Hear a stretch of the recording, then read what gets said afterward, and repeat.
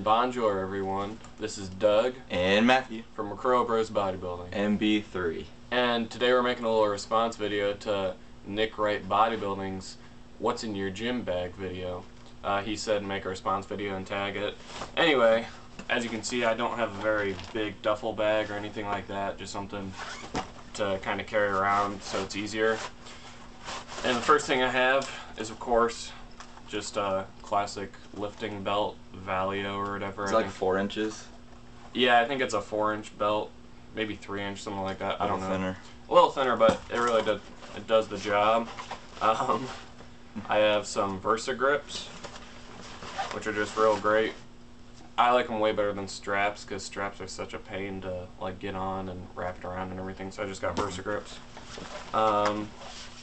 Just got a water bottle.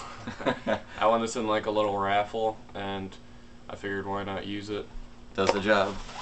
I have these little wrist wraps. They're like, I got them at Walmart. It's like Gold's Gym wrist wraps or something like that. But they really work, especially because like on close grip bench and stuff like that, my wrists still like, I don't know. Our wrists are pretty bad. I have, here's a little iPod carrier. And the iPod, so if we're at the gym and we want to listen to music, I have a YMCA membership. I have that. I have my keys with another gym membership on it, and my wallet. And that's really it. Not a whole lot, but that's all I need. Alright, for mine, I actually have this bag. It's about the same size. I got it from the Arnold Classic. It's a BSN bag. I got it like a year ago, over a year ago, so it's lasting pretty long. First, I carry around just a regular, just a bag I found to carry so I don't lose them in the bottom of the bag, like my cell phone, wallet, and iPod, and then the camera also when we're not using it.